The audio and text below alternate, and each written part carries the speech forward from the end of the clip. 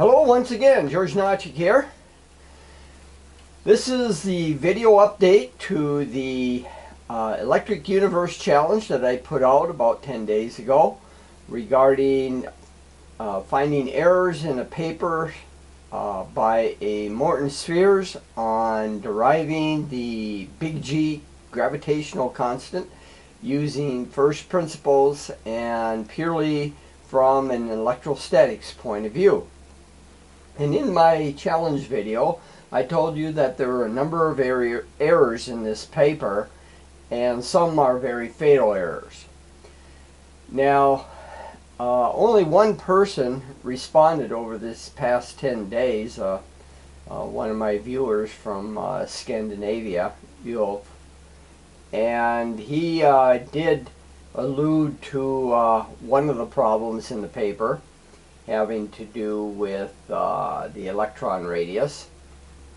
And in this video, I'm not going to provide a detailed analysis yet. That's going to be a week from now. I'm going to give you a little more time to figure out what the errors are. I'm going to point you now to the errors in the paper.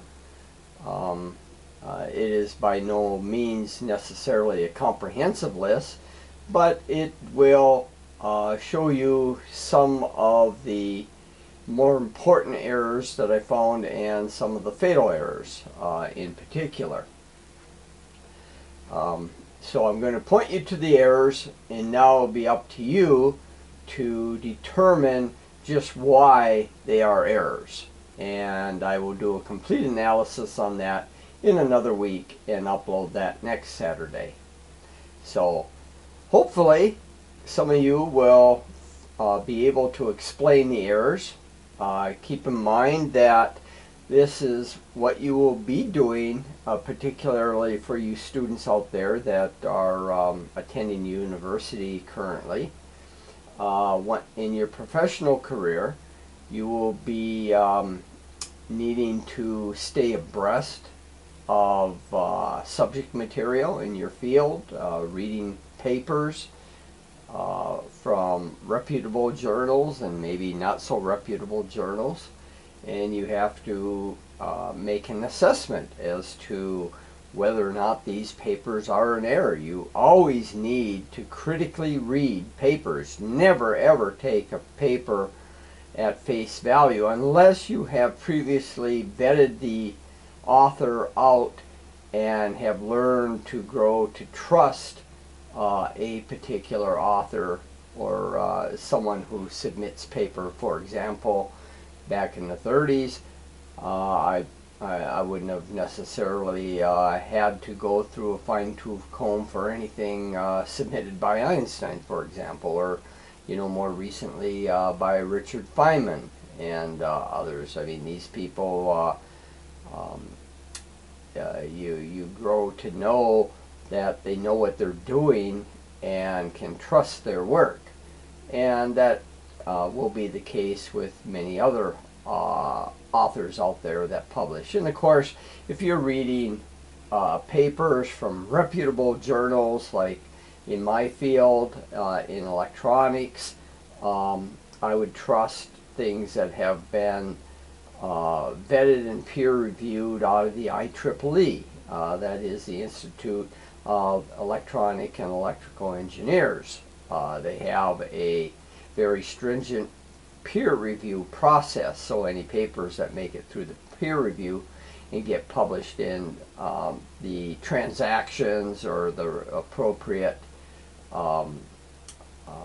journal under the IEEE, you're probably going to be able to trust that paper. And the same thing with the Journal of Applied Physics and Applied Chemistry and other reputable journals within respective fields.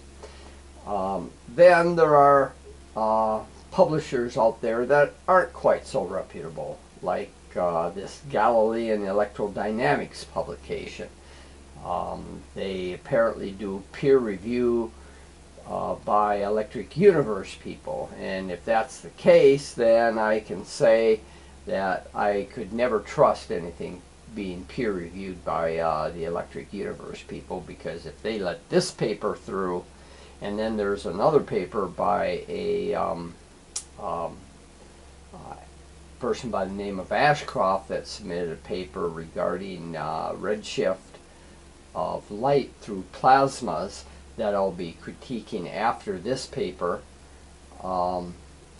These two papers having made it through tells me that this particular publication, Galilean Electrodynamics, is just a crap organization that made up of people that really don't understand electromagnetic theory. So, anyway, let's get started. I'm going to point you now to the errors in Morton Sphere's paper, which is titled An Electrostatic Solution for the Gravity Force and the Value of Big G.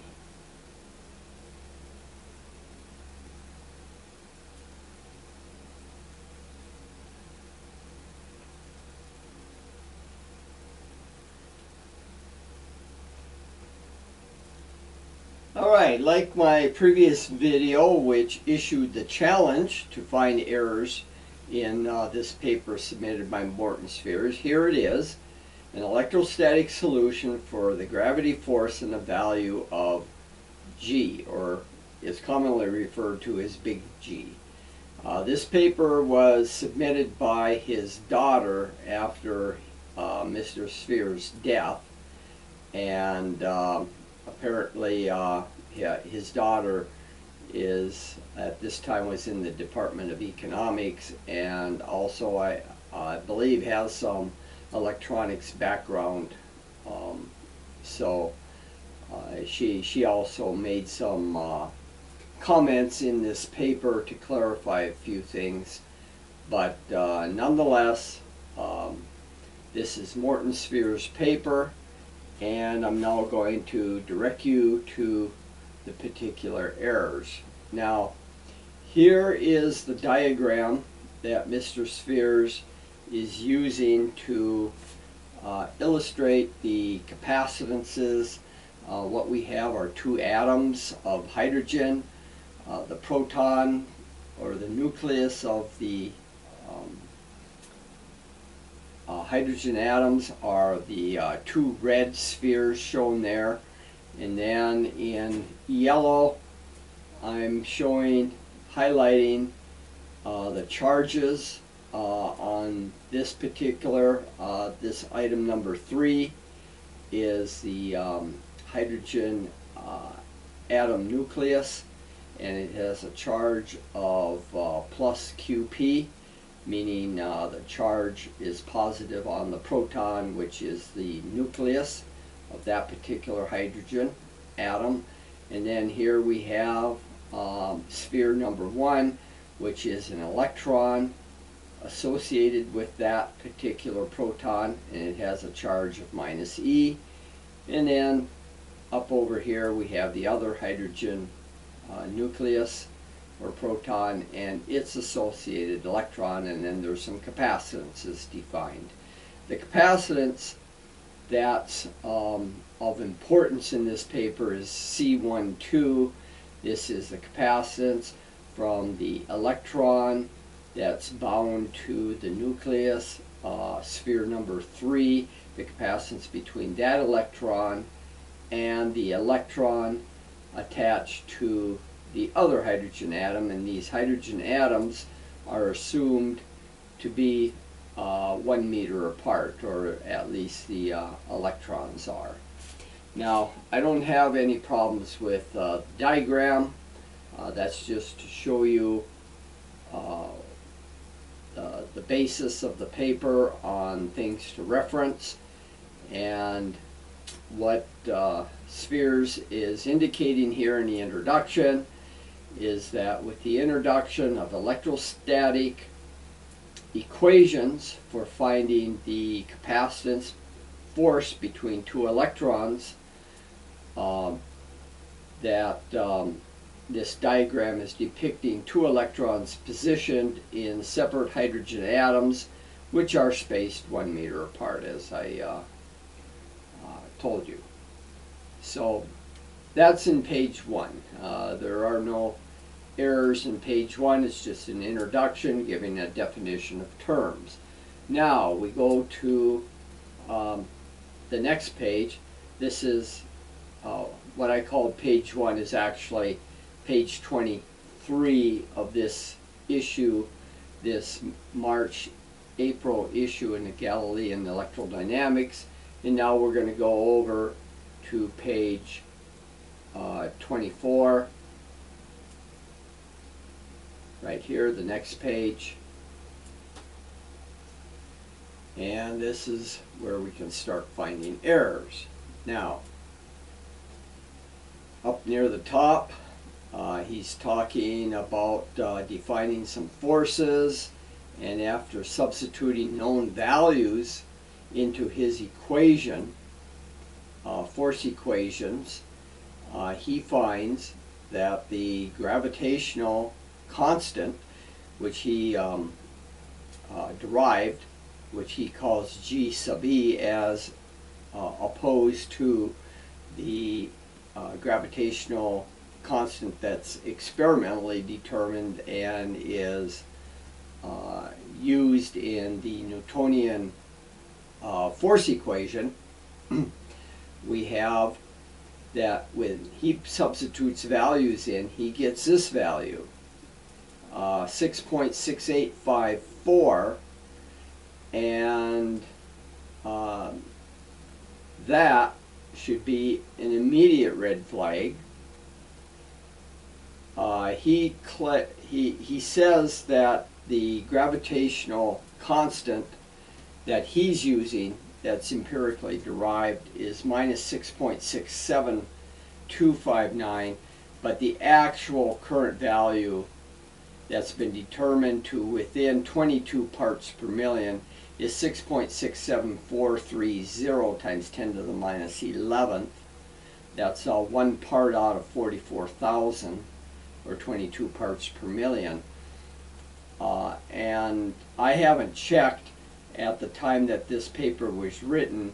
I'm sure that that was not the accepted value for big G. I don't know where he came up with that, but that's considerably far off from the value that we use today. See, we have 6.674, and he says it's 6.672, and that's 2 out of roughly 1,000, or 0.2%, and that's a huge discrepancy. He says here, note that the two numerical magnitudes for G and G sub E, which he derives, agree within 0.2%. And then goes on to say, because of this close agreement, f of GE with almost certainty, or almost certain probability, is the actual gravitational force between two electrons. Well, now that's ridiculous. You would expect, if you're defining or deriving a value for big G out of first principles, that you're going to come in a lot closer than 0.2% to the measured value. This should be an immediate red flag that, you know, all is not well here in paradise. That you would expect to be much closer in agreement than this. And to make a statement because of the close agreement, he calls 0.2% close, and with almost certain probability is the actual gravitational force, or the gravitational constant. Now, that's a pretty bold statement to make, but never mind that. Here is the first really big error. This is the fatal error. It says to convert the expression for the capacitance for the special case F of GE, that's a force between two electrons, the gravity force between two electrons, to a general case expression for F of G, where it's the gravitational force between any two massive bodies. So he first derives the gravitational force between two electrons, and then creates this fudge factor A that takes it from the gravitational force between two electrons to the gravitational force between any two general masses. So this A is the ratio of the capacitance between bodies 1 and 2, two general bodies, massive bodies, to the capacitance between two electrons with the same spacing and the same permittivity of space between them. So what he's doing here, A is just simply the ratio of two capacitances. It's the capacitance that you're going to have between two spheres of general mass as ratio to two spheres of electrons, or two electrons with the same spacing. So if you had two masses, M1 and M2, and you replaced them with two electrons, then the ratio of the capacitances between the two original masses that you started with, ratio to two electrons with the same spacing, that defines A. This is a problem. This equation for A is wrong. Up to you to figure out why it's wrong. So he's saying, all right, F of G, that is the force between two general masses, is equal to FGE times A, where FGE is a force between two electrons, and then you have this fudge factor to take the force from two electrons to two general masses. And this equation here is wrong, because A is wrong. So figure that one out, where R1 and R2 terms represent the effective radius of bodies 1 and 2 and the effective radius of an electron. And I'll get to that in a bit, about the radius, classical radius of an electron. Now, he gives a very detailed mathematical analysis shown on pages 38 to 40 of reference 2. Well, reference 2 is he has two books on the electrostatic gravity called Gravity 1 and Gravity 2, and reference 2 refers to the second book. I have links in the previous challenge video, and I'll put these same links to PDFs and that, so that you have those to refer to. This paper is more or less kind of a summary of what you find in those books. And the books are not very particularly easy to read, but and you really don't need them for figuring out what's going on here. All right, second error. Here we've got these ratios. You need to look at these critically and figure out what these mean. He's going that the ratio of body 1 to the radius of an electron is to the capacitance of that body to the electron as the mass of that body is to the mass of the electron, and then that the ratio of the radius of body sphere number 2, this is a general mass, is to the radius of an electron as the capacitance of that body is to the capacitance of the electron, and as the mass of that body is to the mass of the electron. Now, what are these C ratios? What these are the ratios of the isolated capacitance to the background. And that's fine. That's a valid thing to do, to ratio, to find capacitances. But you need to look at these three ratios and look at that critically and think about it. And if these ratios are accurate, as he stated, then indeed A will work out to this value. A is the product of the masses of two general bodies to the mass of an electron squared. That is, mass 1 is to the mass of the electron times mass 2 is to the mass of an electron. And you end up with this equation, m1 m2 over me, or the mass of an electron squared. And I say that this is wrong. A will not work out to that value. You need to think about that and why my claim is valid in saying that this is the wrong expression for A. Now, let's read a little further. Okay, now let's go to page 25 here, the third page that I wanted you to look at.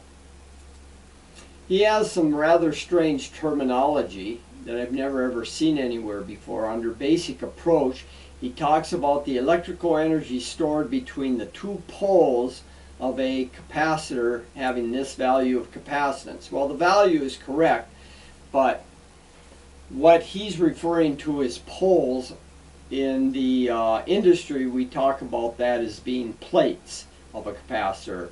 Capacitor is two conductors separated by a dielectric, and we refer to those conductors as plates, not poles. I've never seen this terminology used anywhere except in this paper. So wherever he's talking about the poles of a capacitor, he's really talking about the plates. And the energy stored in a capacitor can be written this way. If you remember that the energy stored in a capacitor is 1/2 CV squared, and also the relationship between charge, voltage, and capacitance is that charge is equal to the product of CV. So you can manipulate the equations to put them, to eliminate V, the voltage, out, and it ends up being 1/2 Q squared divided by C as the energy stored in a capacitor. So nothing wrong with that. He's talking about a voltage gradient here. The voltage gradient between two electrons or two spherical masses. The V over R ratio, that the potential field or the voltage varies in a manner of 1 over R between the spheres, and this is correct for a sphere, is the voltage out from infinity as you move in towards a sphere varies is inversely in a linear relationship. So there's nothing wrong with that. That's okay. And now he's talking more about this gradient here, and there's nothing wrong with that. The important thing here is he says that the two electrons for the model calculation are assumed to be positioned in hydrogen atoms. This is what his assumption was, and which his first diagram depicts. And here he's talking about plate spacing. Okay, he's calling it the pole-to-pole length. But what that is the plate spacing between the conductors, between the two conductors that make up the capacitor. In this case, it happens to be two spheres. Now let's go to the top of the page.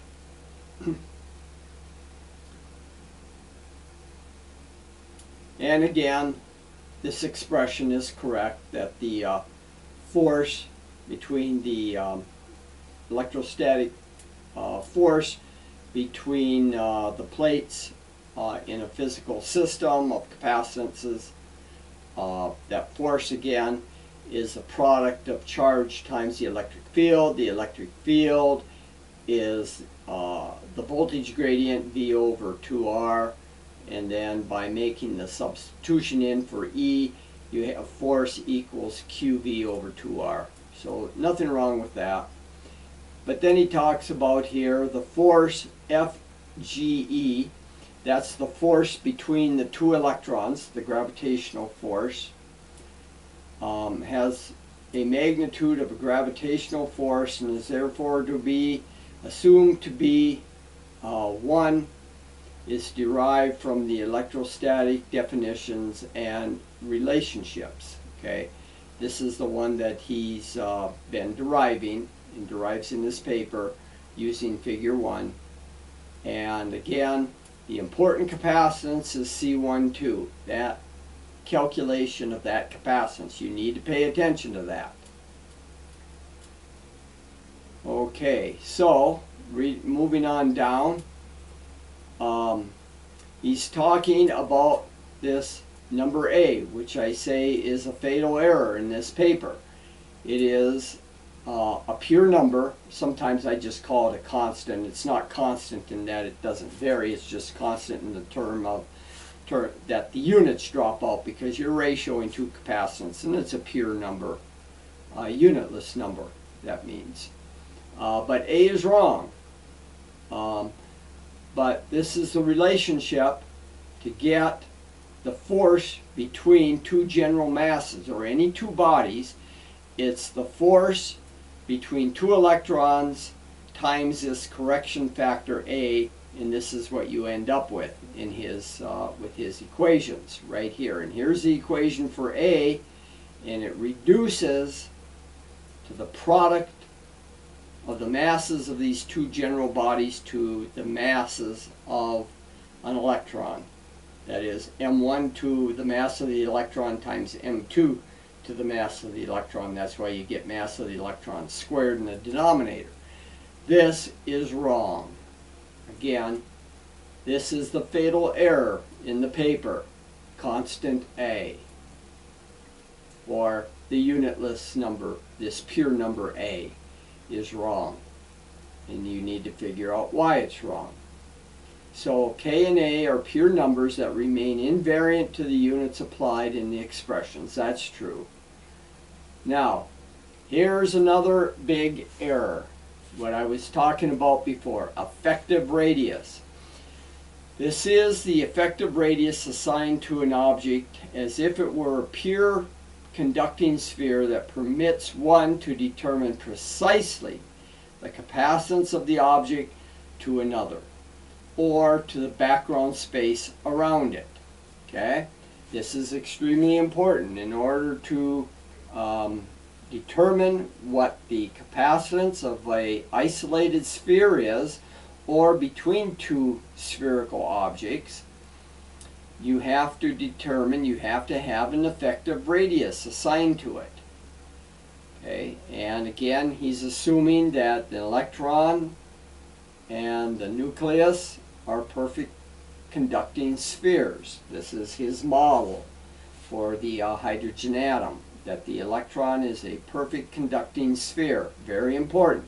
Now, for example, okay, go up to the top of the next page, page 26, C12. Here it shows up again. C12 between two objects, 1 and 2, spaced a great distance, R12, between their centers, is this value. You need to look at that because that's critical in determining A. If A is wrong, it might be that this is wrong. I'm not going to tell you yet what the problem is, but you need to look at that. R1 and R2 are the effective radii of objects 1 and 2 respectively, and E12 is a permittivity of the intervening space between the two objects. That's fine. No problem with epsilon 1, 2. If it's free space, then epsilon 1, 2 is epsilon 0, which is the free space value, permittivity of free space, which is 8.854 picofarads per meter, or 8.854 times 10 to the minus 12th farads per meter. So no problem with permittivity, but you really need to look at this capacitance ratio that he uses in calculating A. Now, these two statements are okay. He's just talking about how system energy, effective radius, or effective masses reduce or lower when you bring other objects into the system. If you have an isolated mass and then bring another mass in its present, the total system mass is lowered a bit. And the same thing with energy in a system. Nature always tries to assemble things to a lowest energy state. And so if you have two isolated systems and add up their energies and then bring them in close proximity to one another, you'll find that the total system energy is a bit lower than the energy of the individual parts. And he's basically saying, what he's saying here is that if you have two masses and you sum its constituent parts, that is the electrons, neutrons, and electrons, and if you take all the masses, the rest masses of these three particles, and sum them up, and then look at the total mass of the assembled atom, the element atom, you will find that the total mass is a little bit less than the mass of the constituent parts.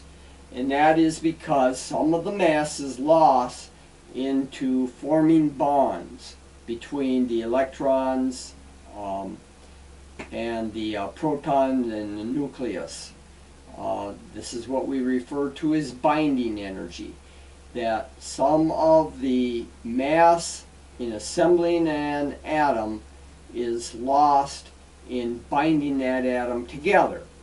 For example, if you say had a oxygen atom, oxygen is element number 8, has the 8 protons, about as many neutrons, and 8 electrons. If you were to take the isolated rest masses of the 8 protons and the weight or masses of the 8 protons and the masses of the neutrons, and added the masses of the rest masses of the electrons, and then go to a periodic table and look at the atomic mass or the atomic weight for oxygen, you'll find it's a little bit less.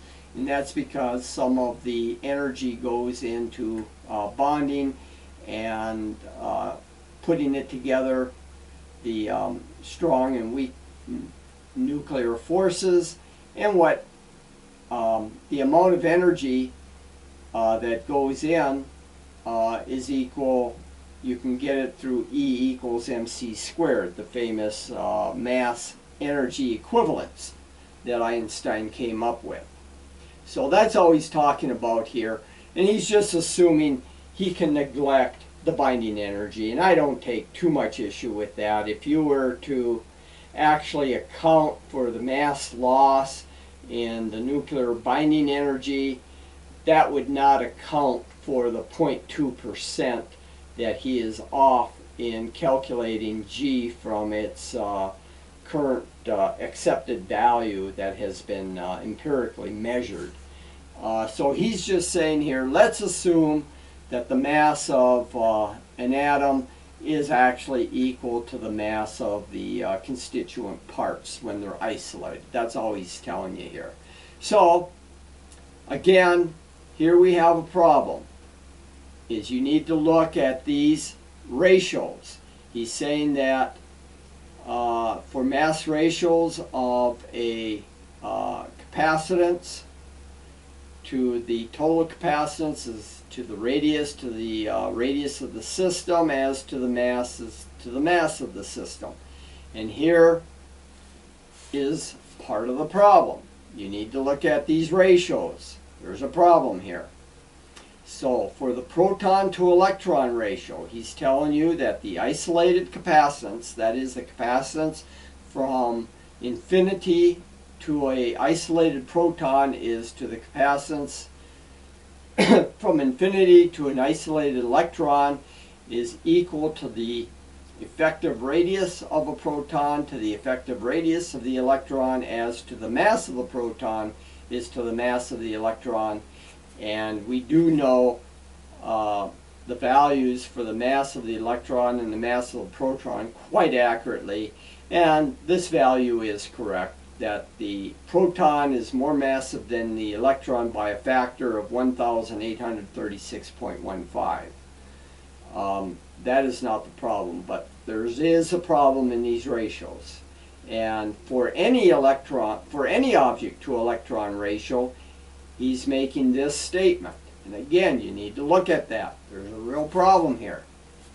That the capacitance of any massive object to the capacitance of an electron is going to be the same as the radius of the sphere, of a general sphere, a mass that's assumed to be spherical, is to the effective radius of the electron as the mass of a general mass that's constructed in a sphere is to the mass of the electron.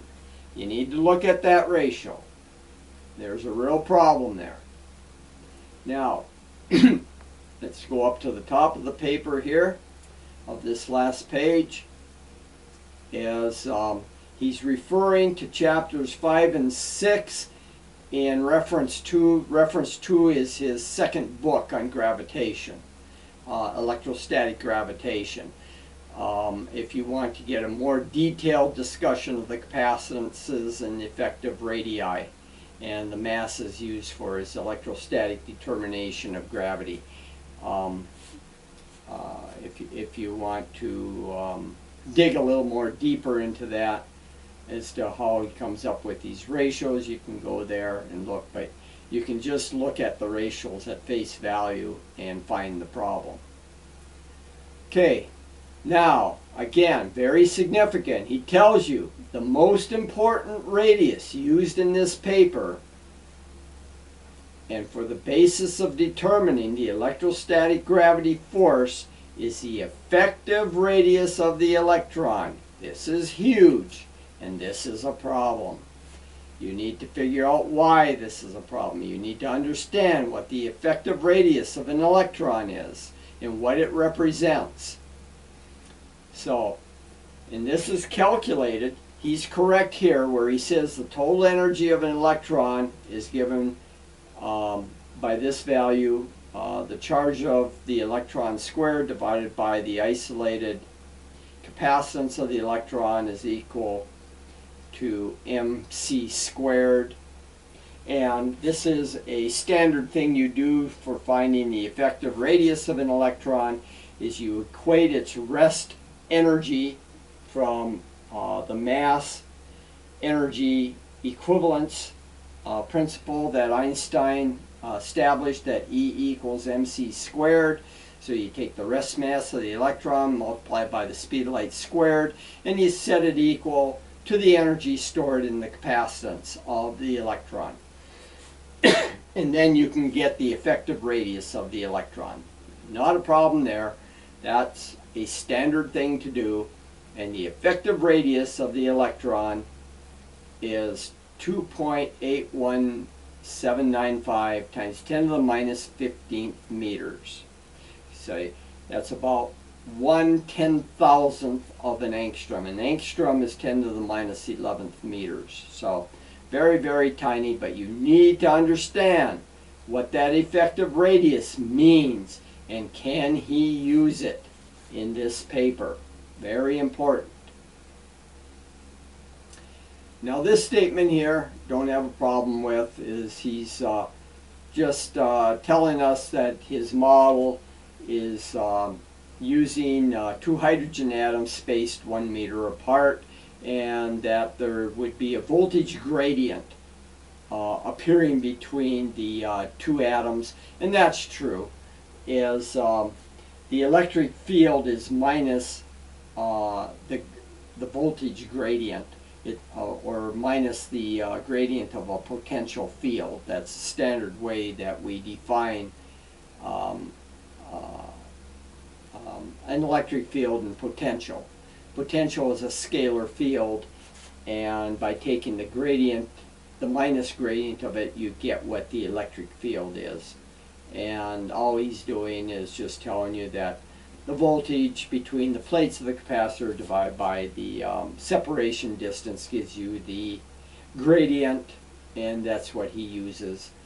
And there isn't a problem here that in point 5 that the proof of the energy or the force in this case between the 2 electrons or 2 bodies is just product of charge and voltage divided by the separation. That comes about from this, that force is equal, electrostatic force is the charge in an electric field, so the charge times the electric field, and the electric field in this case is the gradient, which is V over R, so force is equal to Q times V over R. That's just a statement that is charge times the electric field. Not a problem with that.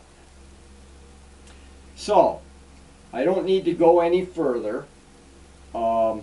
These 4 pages are sufficient. There's many errors that I just pointed out. It's up to you now to figure out why those errors are significant, and you have until next Saturday to post your ideas on this.